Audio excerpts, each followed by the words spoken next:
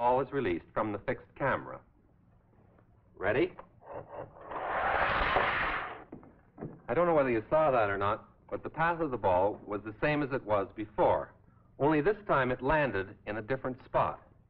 This is because the car kept on accelerating in this direction as the ball was falling. Now I'm going to let you see it again with the slow motion camera fixed onto the cart.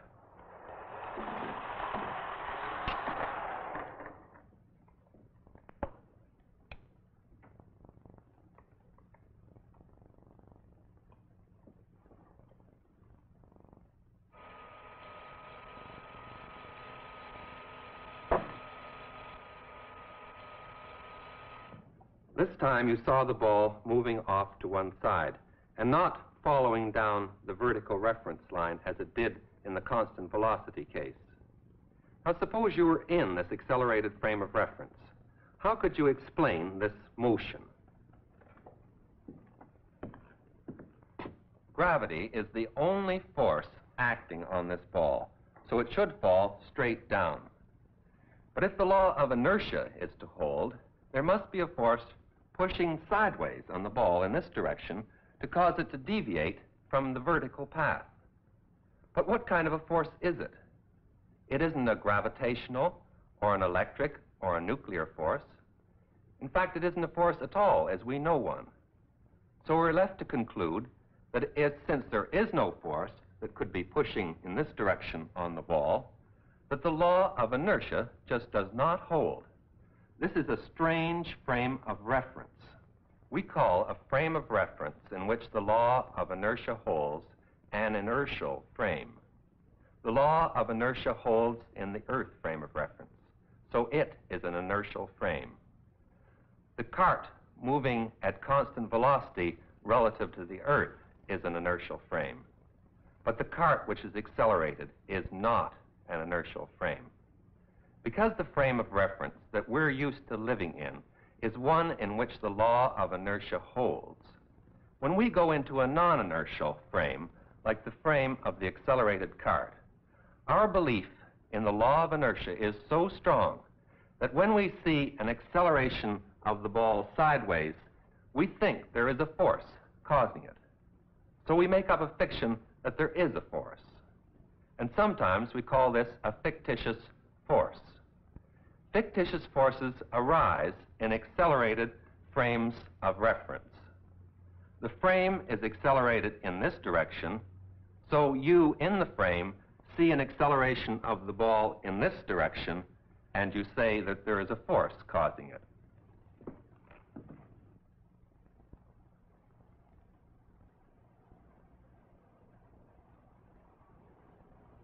What's happening this time? Why doesn't the puck move straight across the table as it did before?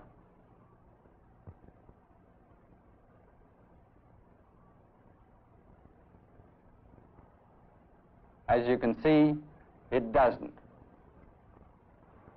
So, if we believe in the law of inertia, then we must believe that there is an unbalanced force to change the velocity of the puck. But this puck is nearly frictionless, so what can be exerting this unbalanced force on it? Suppose that you watch the motion, this time, through a camera which is fixed in the Earth's frame of reference.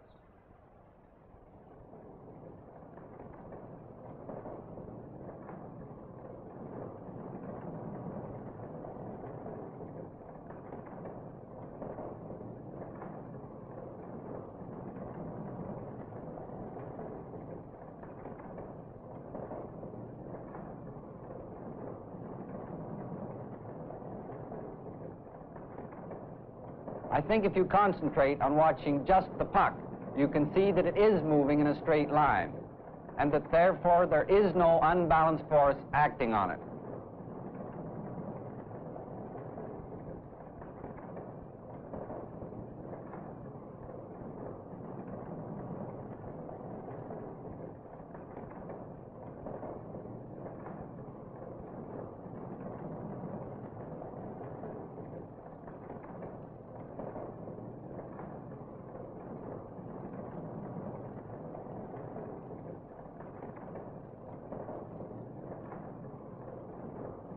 Now we're going to stop this rotation so that I can talk to you about what is happening here.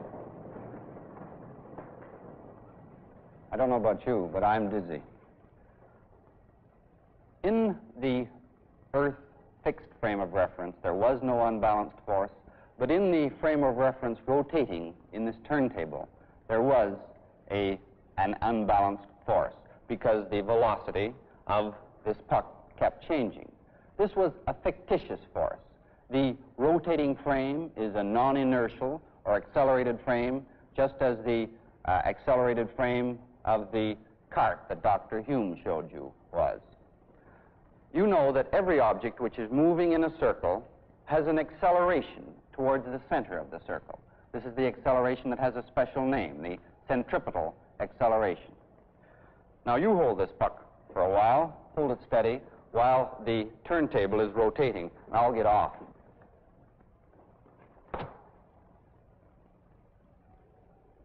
Are you ready? I'm ready. Start the rotation.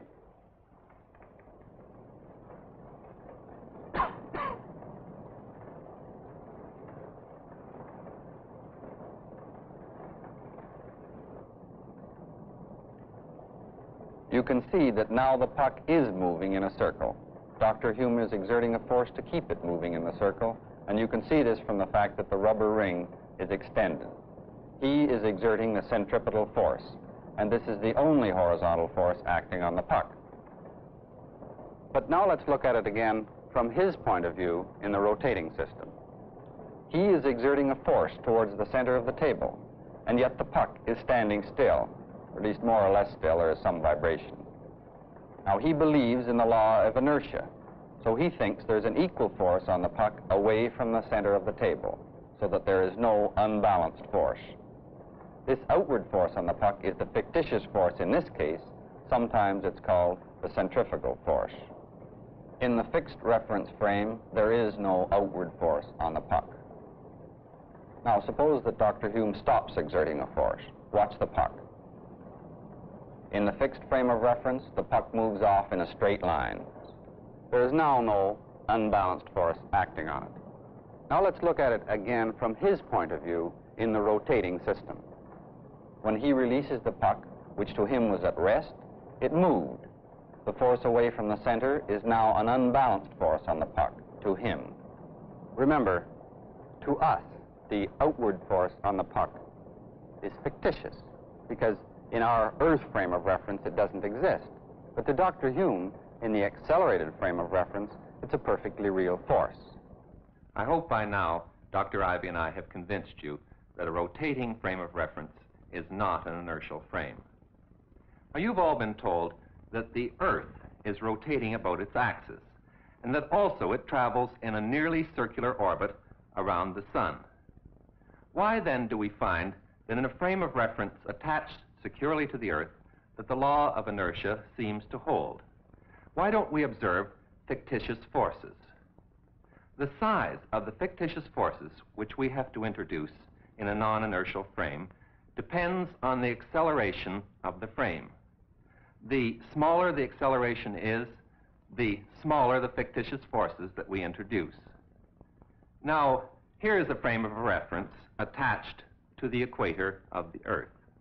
The acceleration of this frame is really very small. Because the Earth is spinning about its axis, it has an acceleration directly inward of 3/100ths of a meter per second squared. So on a 1 kilogram mass at the equator, there is a fictitious force acting directly upwards of 3/100ths of a newton. But this is masked by gravity, which is a force downward of 9.8 newtons. So the net downward force is smaller than that of gravity alone. So if I dropped a mass of 1 kilogram at the equator, the acceleration would be slightly smaller than that due to gravity alone, but not really very much. Now, the acceleration of the Earth in its orbit is even smaller still and produces even smaller effects in our frame of reference. Now, I said that the Earth was rotating about its axis. How do we know that this is so? Well, if you take a time exposure photograph of the stars, they seem to be moving in circles about the pole star. But all motion is relative. Is there any way of telling which is moving, the Earth or the stars? The fact that it is the Earth which is rotating can be demonstrated by means of a pendulum. If I set a pendulum swinging, it swings back and forth in a plane. Now, it turns out if this pendulum were at the North Pole of the Earth, the plane of swing would remain fixed relative to the stars, but would rotate relative to the Earth. Now, I'll have to show you what I mean. This pendulum is at the center of this turntable, which will represent the Earth. Now I'm going to start the table turning around in this direction. I'll put a black arrow on so that you'll remember.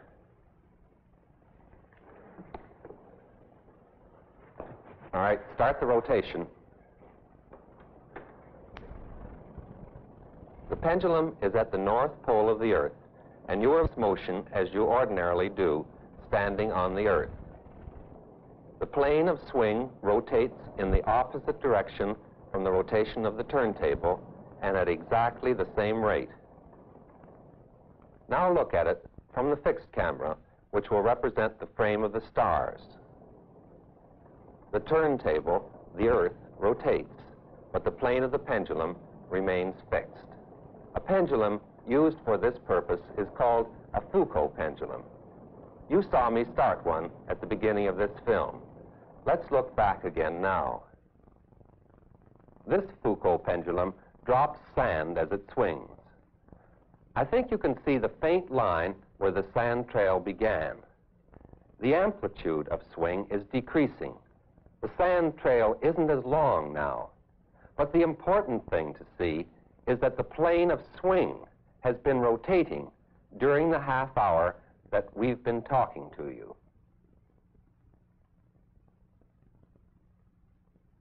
An inertial frame of reference is one in which the law of inertia is valid. All frames of reference moving at a constant velocity with respect to an inertial frame are also inertial frames. We use the Earth as an inertial frame of reference, but it is only approximately one. It has a small acceleration with respect to the stars, for example. The frame of reference of the stars is the best we can do when we look for a frame of reference which is, for all practical purposes, fixed. An accelerated frame of reference is not an inertial frame. And when we are in an accelerated frame, we have to introduce forces, which we call fictitious forces, in order that the law of inertia and the other laws of physics don't change.